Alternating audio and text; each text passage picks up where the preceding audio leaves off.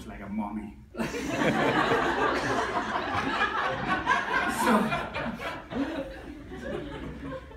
what I was saying? Okay. So I didn't have any publication and all that. That was just terrible and a nightmare. And plus I was like 2 years and a half, almost 3 years, without no results. And then one day I say to him, like, you know what, if we don't change this thing, I will quit. I will jump in the river, in the Chicago River, and that's the end of the story. I was really thinking about doing it. I mean, not jumping in the Chicago River, but quit. Because that was so hard. Science is like a chain of terrible and unfortunate events.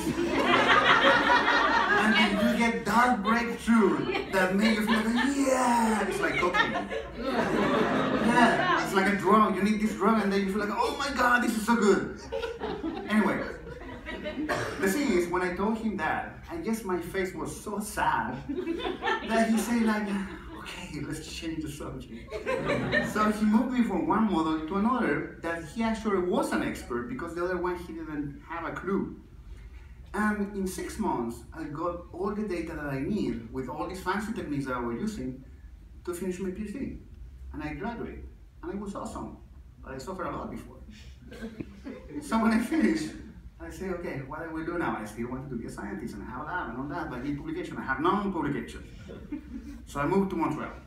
And I bring here my drawings, my bagpipe, yes, I play bagpipe also, my science, and then I came to live with this guy over there who's my husband today.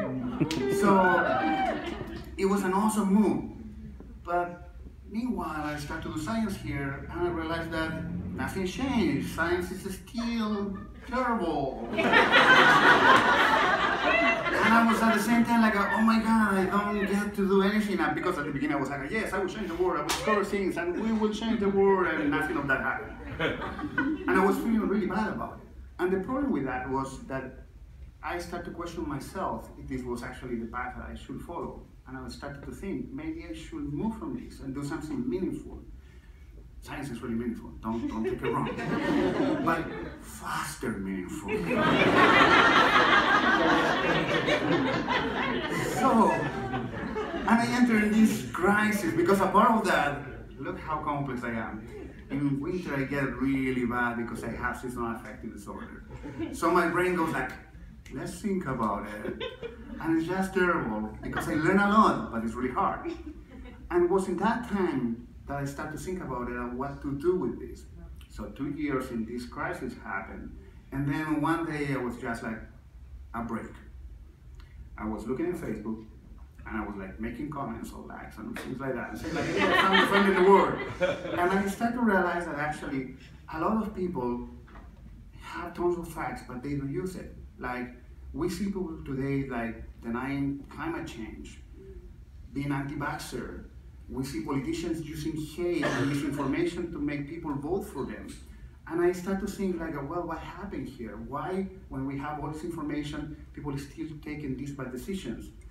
And I saw myself and I feel shame because the only real work I was doing was giving likes, reposts, and comments. So I was basically being an internet warrior, doing nothing really meaningful. So I decided I should do something. I went to a Canadian Center for Neuroscience meeting, and then I met there a person called Kathleen Todd, who is a magnificent scientist and do a lot of outreach. She puts scientists with politicians together and policymakers to try to do a real change. And I thought, well, if she can do things like that, I can do things like that. And then suddenly, it came